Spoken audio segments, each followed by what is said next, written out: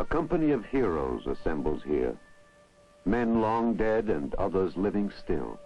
In this corridor, where honor is paid the deeds of men who through a century of wars have earned the medals and decorations of the nation's military services. Ghosts whose bodies sleep at Shiloh and beneath coral beaches on islands burning in the sun. And the spirits of other men who live today to remember what it was like at Bastogne, or on a carrier at Leyte Gulf, or in the skies above Korea.